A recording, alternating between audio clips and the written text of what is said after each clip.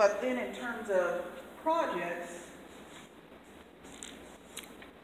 that might drive these, or that are key to your success, we were just discussing the regional partnership, and I think these are things you need to evaluate.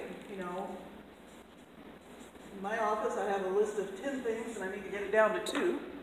I can't do 10 things. There's the School of Business. Now, you do also have a committee structure. You can create different committees, and each committee can have its own projects. But if you're talking to limited resources, limited partnerships, I want to give everybody a chance to say,